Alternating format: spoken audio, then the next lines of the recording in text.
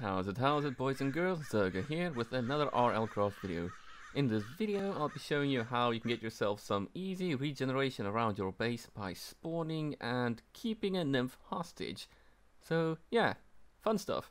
Let's do that now. Okay, so assuming this is our lovely little shithole, we want her to spawn in there so that we have regen within our base. Let's start with the first couple of steps. So you'll need to scan the area. So just look around for any other flowers and destroy them. Because that's what nymphs need to spawn, is 8 flowers basically within a 32 block radius. So just kind of, round it off to 40 blocks.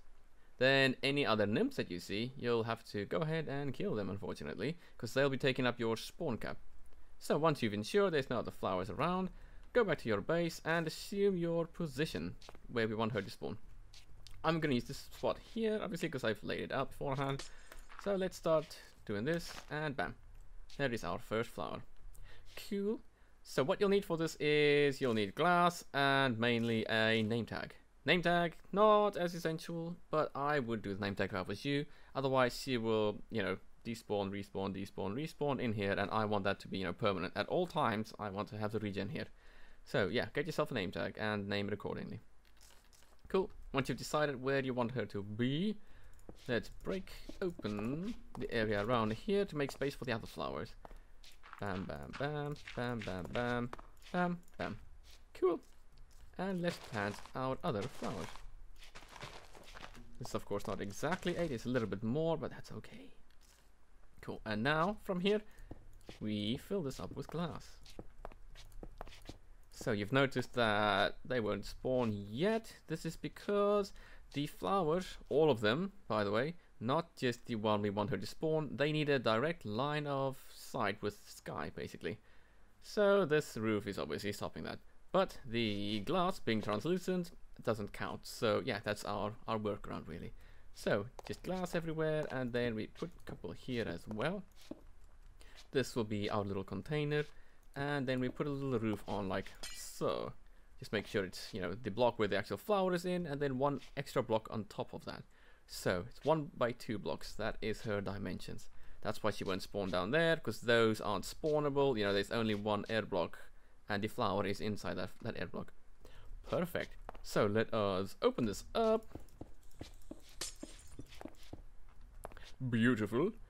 So we have direct line of sight with the sky, well, not us, the flowers obviously, and from here it's only a matter of time before one will spawn.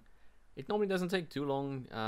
Yeah, it's random tick speed and all that, but because this is literally the only spot within the area, never mind, there she is. Hello there. And we name tag her boink immediately.